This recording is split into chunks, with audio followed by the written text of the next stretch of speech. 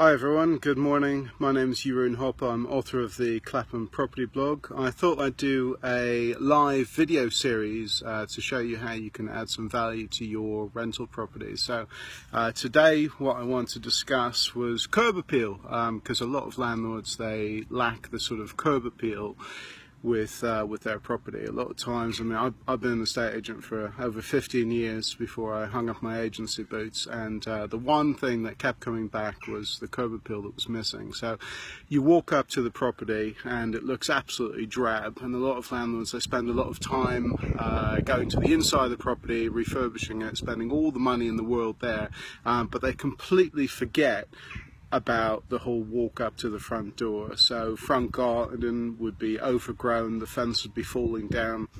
And in fact, I was reminded of this the other day because I've got a house in Brixton coming up, and indeed the front wall is falling down. So I'm actually getting someone to do a nice brick wall for me there with some wrought iron gates and all that sort of thing. And a lot of people think, why are you spending that money? And oftentimes, I'll agree, I do spend a lot of money on my property, but it just goes to show. Oh, Craig's joined me live here. Hi Craig, how you doing? See Daniel's tuned in as well. That's good. Hey Daniel, you well? What was I saying? Oh yeah, I see a lot of times that landlords don't spend enough, and I'm very guilty of spending too much on my property. I probably get a bit too emotionally attached, but I think to some extent that's a good thing, because a lot of landlords, they lose the passion in property. Sorry, the dog's just decided to dig up whatever. Is it? Move, Mogul, go away. So a lot of landlords, they lose the sort of passion with property, and they see it as just sort of a rental investment. They look at the numbers and they forget about the love, and there's a lot of love in property, I think at least, and I do it obviously partially to make money, but I like treating the tenants well. I like making sure that there's good quality accommodation there.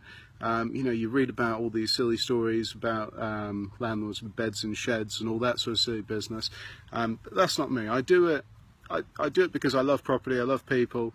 But going back to the original topic, curb appeal. So when you walk up to the property, make sure that your property stands out from the crowd. So when you look at the whole row of houses or flats or whatever it is, just make sure that the front door is nice. I always go for like a light green, not a sage, but like a light olivey colour green door. Green in marketing terms is a go, obviously. Avoid the red door. Google the story. It's amazing how much a red door will decrease the price of the property. It sounds silly, but it's true. It's actually really true.